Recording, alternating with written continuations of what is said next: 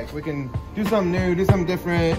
It doesn't have to be Felipe. I'm still in touch with him, but like I haven't seen him for a long time. I don't really see like a continuation of the story. I think more like something brand new, something fresh. So Felipe is, at the time, when I met him in 2009. He was, I think, 12 or 11. And so I lived with his family at the house.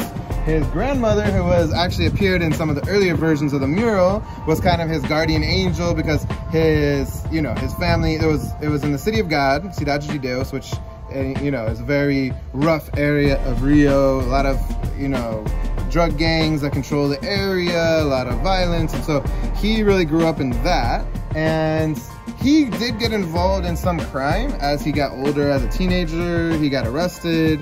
But then he kind of has settled down a bit. He has a girlfriend. They ended up having 2 kids together. So now he's a dad. And his grandmother passed away, unfortunately. But his mother, who had been an addict, got kind of her act together and is kind of cleaned up and is much more present in his life. And their family is doing a bit better.